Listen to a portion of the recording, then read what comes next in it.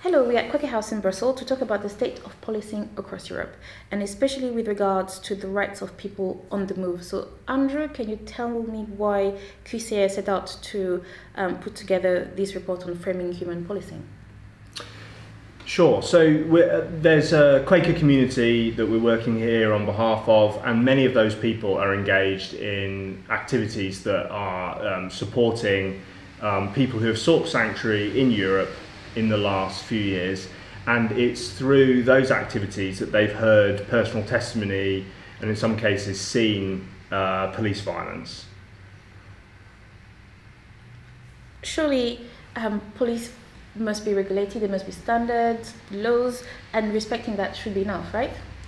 So, I mean, as the organisation that represents Quakers here at the European level, we're particularly aware of standards and conventions that governments have signed up to, but it's much more political than that, in the sense that police services at the moment are under increasing pressure to perform a certain tough-on minorities, tough-on migrants form of policing, which works against what the real objectives of policing should be, which is public safety.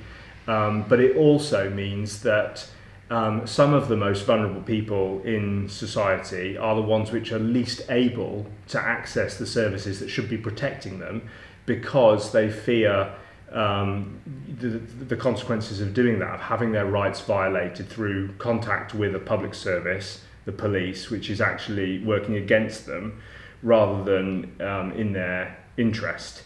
And of course, it's always not just about laws as well, because we have deep divisions within the structures of society that mean that some people are able to access their human rights in law and in practice much more than others. So, considering the picture you just painted, how things can be different? Well, I mean, there are lots of examples of positive practice by individual police officers.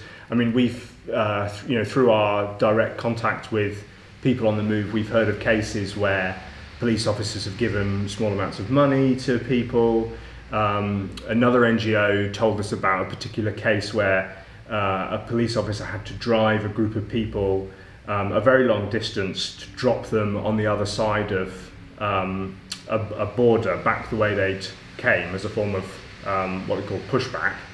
And on the way he stopped off at a market in a town and walked around with them and bought them food in a very sort of in a way which respected their humanity in a very dignified way. But often police officers doing this kind of thing are having to do so against political pressure, against local policy, and so take some risk in doing that.